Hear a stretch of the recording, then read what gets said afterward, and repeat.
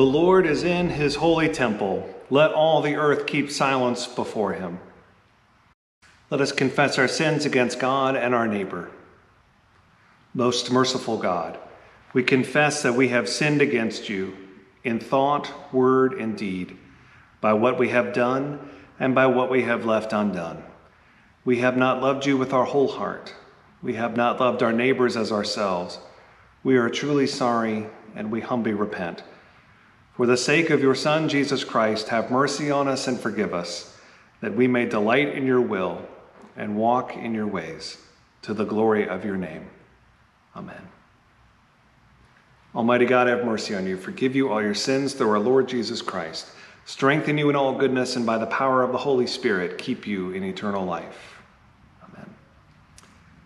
Lord, open our lips, and our mouth shall proclaim your praise. Glory to the Father, and to the Son, and to the Holy Spirit, as it was in the beginning, is now, and will be forever. Amen.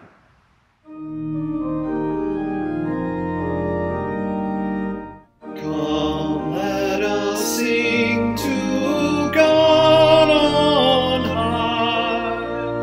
The rock of depths are in your hands.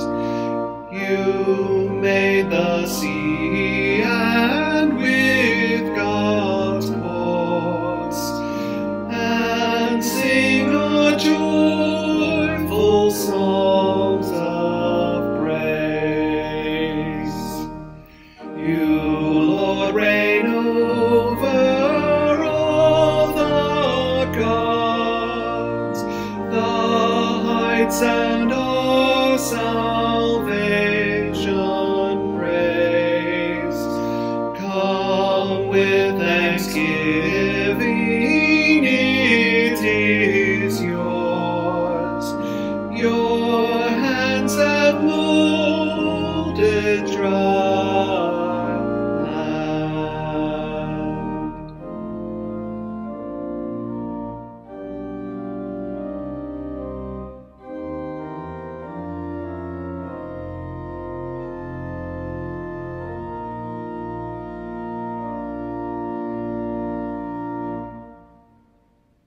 Come, let us bow down to the one before whom every knee must bend. We are the people in God's hand, the pastured flock, our shepherd tends.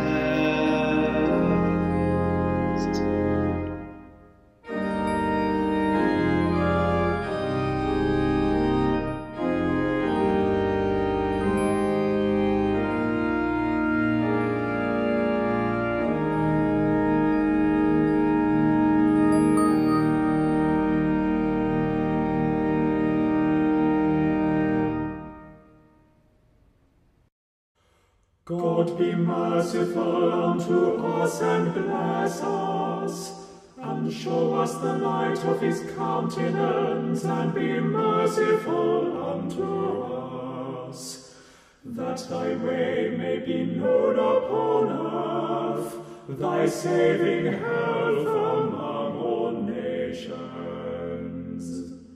Let the people praise thee, O God, yea, let all the people praise thee.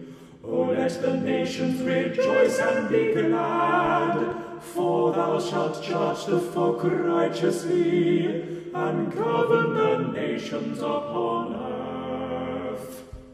Let the people praise thee, O God, let all the people praise thee. Then shall the earth bring forth her increase, and God, even our own God, shall give us his blessing.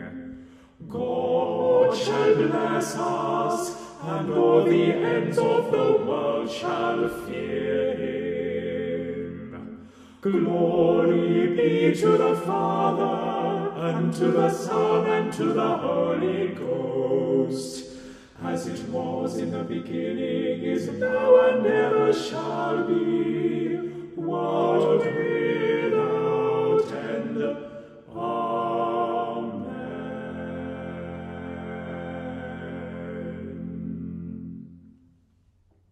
A reading from the book of Genesis. Joseph could no longer control himself before all those who stood by him, and he cried out, "Send everyone away from me." So no one stayed with him when Joseph made himself known to his brothers. And he wept so loudly that the Egyptians heard it, and the household of the Pharaoh heard it. Joseph said to his brothers, "I am Joseph. Is my father still alive?" But his brothers could not answer him. So dismayed were they at his presence. When Joseph said to his brothers, "Come closer to me," they came closer. He said, "I am your brother Joseph, whom you sold into Egypt. And now do not be distressed or angry with yourselves, because you sold me here. For God sent me here before you to preserve life. For the famine has been in the land these 2 years, and there are 5 more years in which there will be neither plowing nor harvest. God sent me before you to preserve for you a remnant of earth, to keep alive for you many survivors. So it was not you who sent me here, but God, who has made me a father to Pharaoh, and the Lord of his house, and ruler over all the land of Egypt. Hurry and go up to my father and say to him, 'Thus says your son Joseph, God has made me Lord of all Egypt. Come down to me, do not delay. You shall settle in the land of Goshen, and you shall be near me, you and your children and your children's children, as well as your flocks, your herds, and all that you have. I will provide for you there, since there are 5 more years of famine to come, so that you and your household and all that you have will not come to poverty.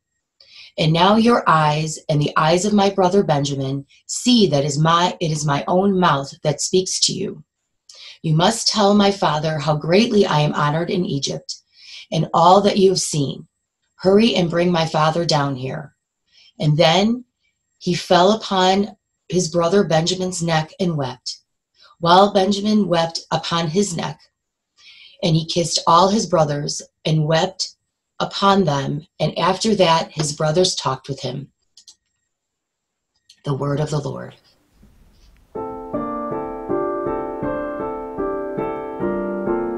Splendor and honor and kingly power are yours by right, O Lord our God.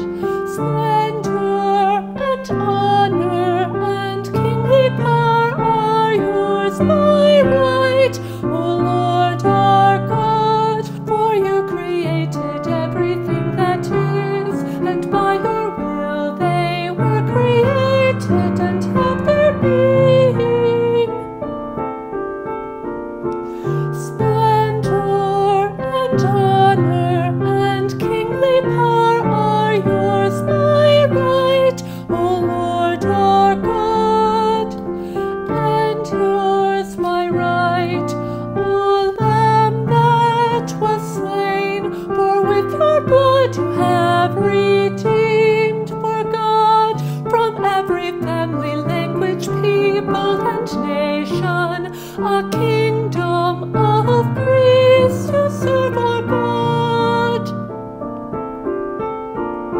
Splendor and honor and kingly power are yours by right, O Lord our God. And so to him who sits upon the throne, and to Christ's Lamb be worship and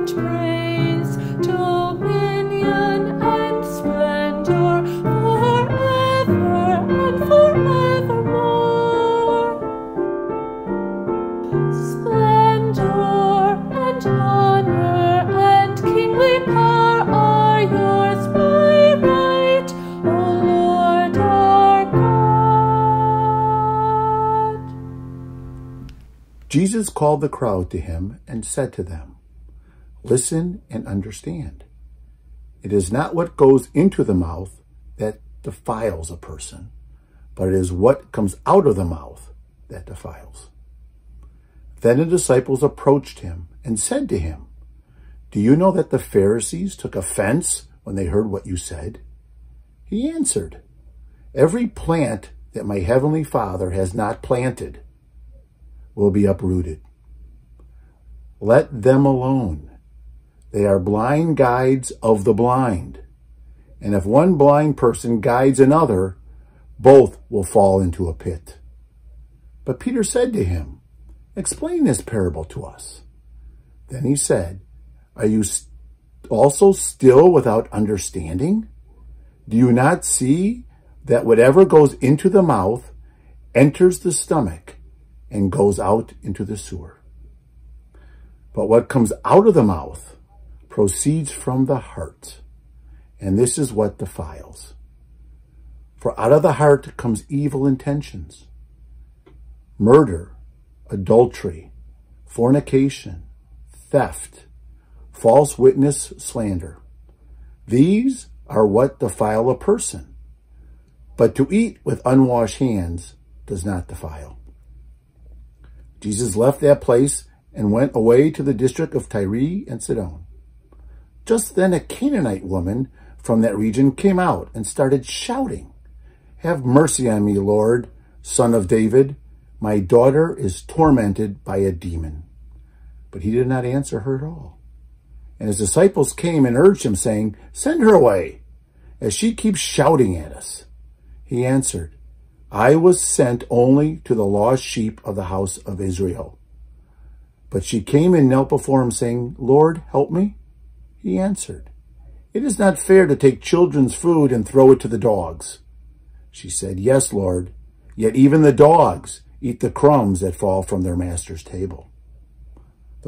Then Jesus answered her, "Woman, great is your faith. Let it be done for you as you wish." And the daughter was healed instantly. The word of the Lord.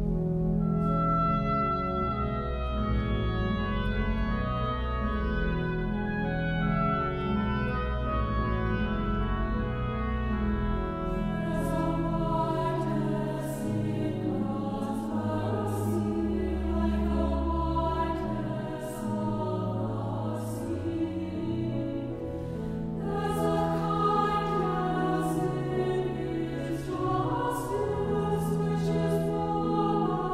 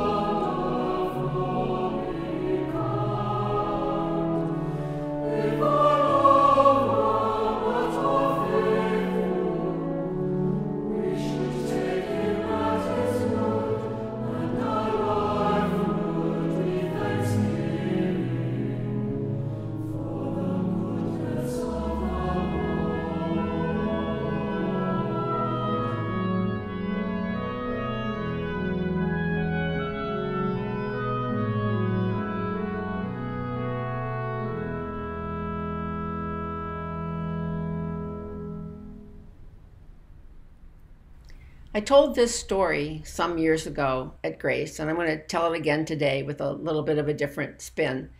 I like this story because it reaches into the past, it fits in the present of today, and it also looks into the future, which is going to be something new for me and perhaps for some of you as well.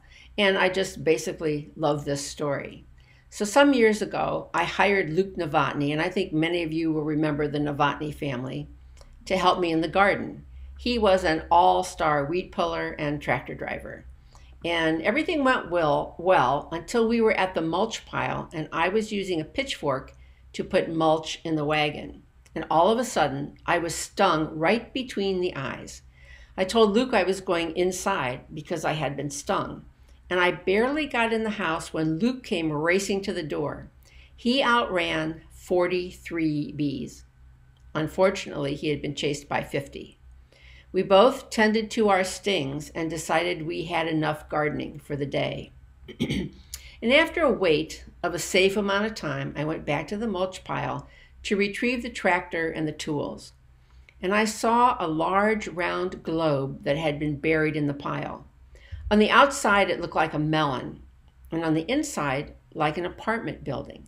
Different floors and hallways, and many bees coming and going. I hoped they wouldn't recognize me. But with my pitchfork, I had knocked off unintentionally the front of their house. And when I was telling this story, I heard myself say these words out loud. I was stung right between the eyes. Now, I like to think about synchronicity and about the imagery of things, and so I thought about those words as a figure of speech. Right between the eyes seemed pretty obvious to me. It's kind of like getting hit over the head with a 2x4. So I played with that. What is right in front of my face? What am I not seeing? What do I need to see? Not seeing it hurt. Am I paying attention? What might I harm by not paying attention? And sometimes things we need to see are hidden just beneath the surface. After having read the Genesis passage for today, I couldn't help but wonder what Joseph's brothers must have felt like. They got hit, in a sense, right between the eyes. I'm your brother, whom you sold into slavery. And in Matthew, Peter asks Jesus to explain the parable. And in a sense, Jesus hits him right between the eyes. What is wrong with you?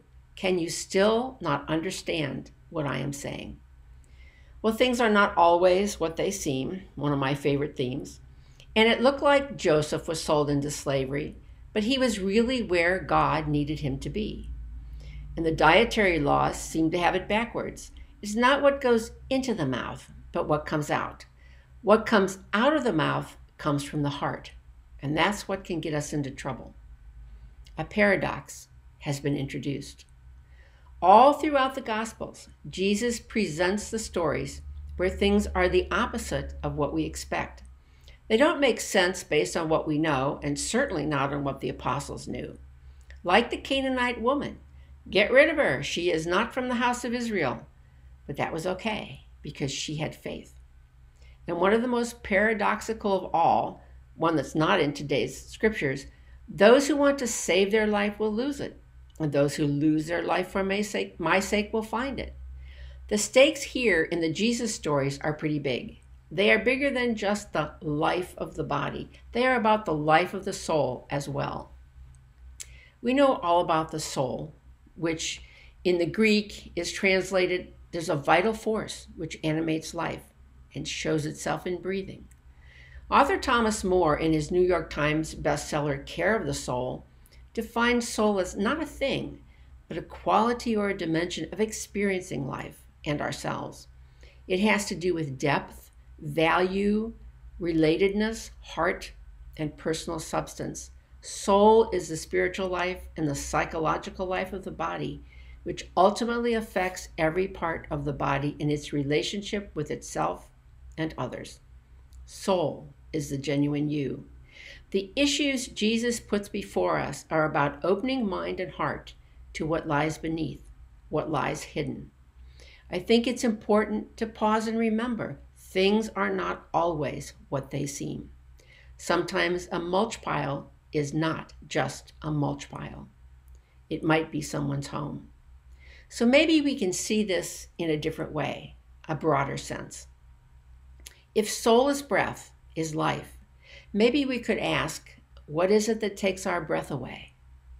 What is it that animates us and gives us life? Where do we put our energy these days? Sometimes our answers are anger and disgust and aggression, maybe jealousy, sadness, despair, road rage, in destructive behaviors and habits. So maybe Jesus is asking us to lose those kinds of things and to take up the mysteries of the unknown, the magic of joy and peace and gratitude.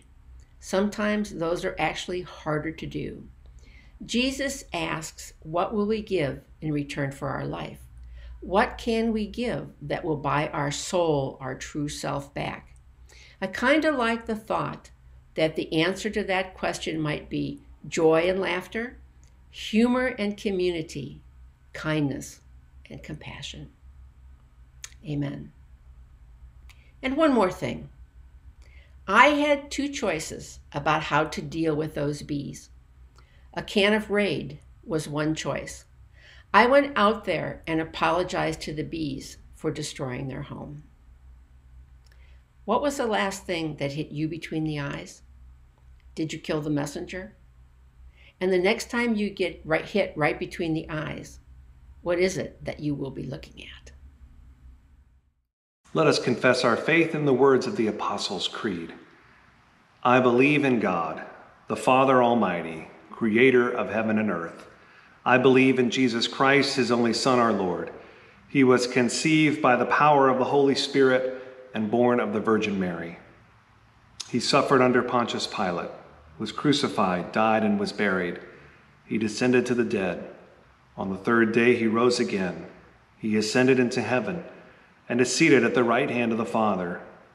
He will come again to judge the living and the dead. I believe in the Holy Spirit, the Holy Catholic Church, the communion of saints, the forgiveness of sins, the resurrection of the body, and the life everlasting. Amen. The Lord be with you. Let us pray. Our Father, who art in heaven, hallowed be thy name. Thy kingdom come, thy will be done, on earth as it is in heaven. Give us this day our daily bread, and forgive us our trespasses, as we forgive those who trespass against us. And lead us not into temptation, but deliver us from evil. For thine is the kingdom, and the power, and the glory, forever and ever. Amen. Save your people, Lord, and bless your inheritance. Govern and uphold them now and always. Day by day we bless you. We praise your name forever. Lord, keep us from all sin today. Have mercy upon us, Lord, have mercy. Lord, show us your love and mercy, for we put our trust in you.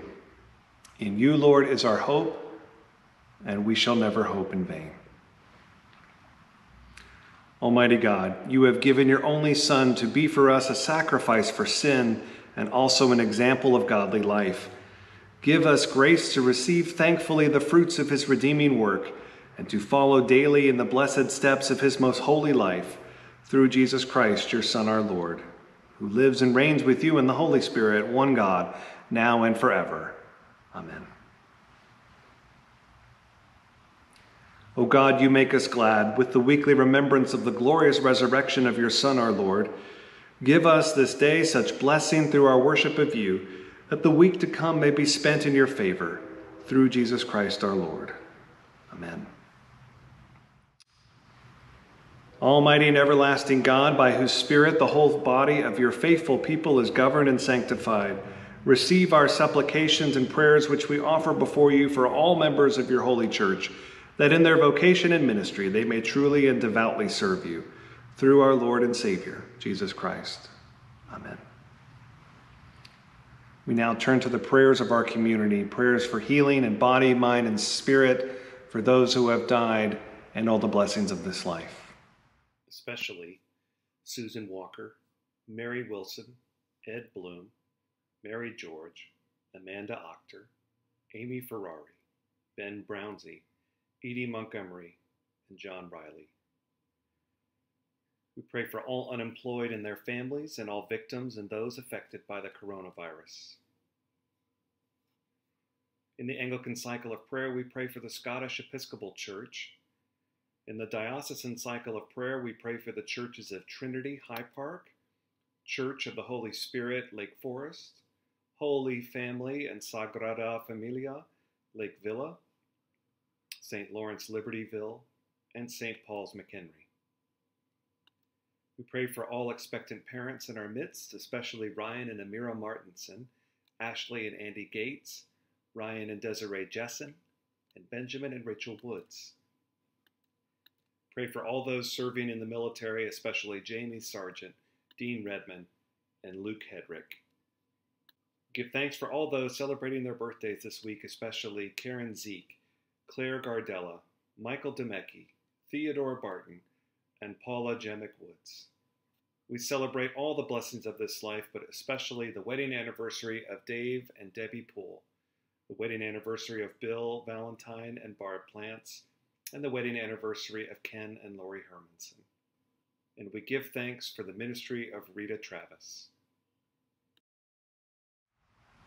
For whom else shall we pray?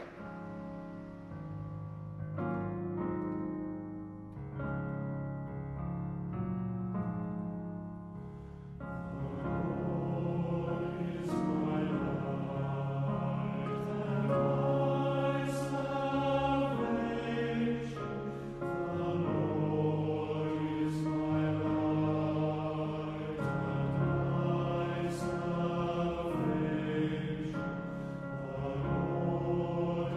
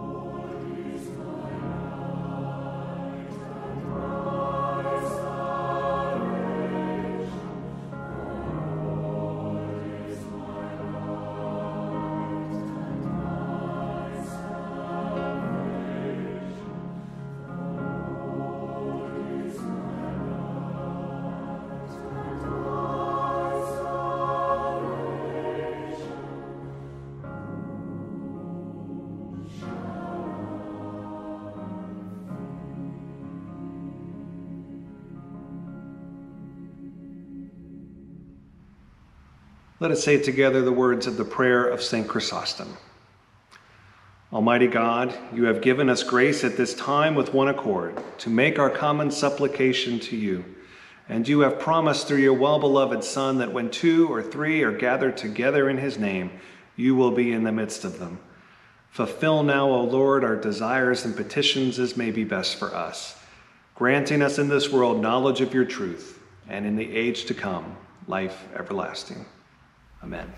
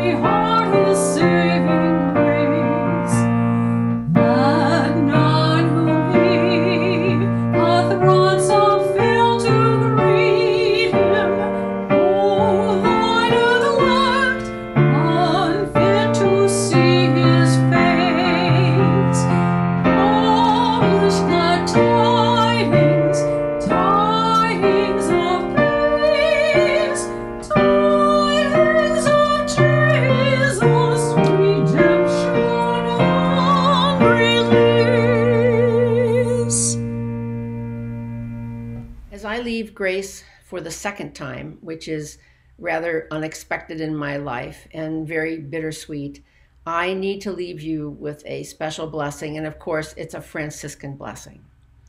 And so may God bless you with discomfort at easy answers, half-truths, and superficial relationships, so that you may live deep within your heart.